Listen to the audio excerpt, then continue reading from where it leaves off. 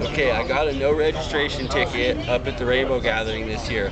Okay, first thing, okay, they gave me the wrong address on it, okay, meaning the ticket's wrong. Wrong address on the ticket, they gotta send me a new ticket, right? I went to court anyways and I paid it.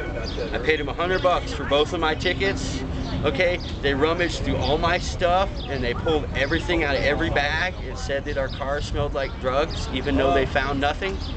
And they said they had no roadblock. It was really weird. So if you go up there, watch out. You'll probably get one of these, okay? And just for nothing, most likely.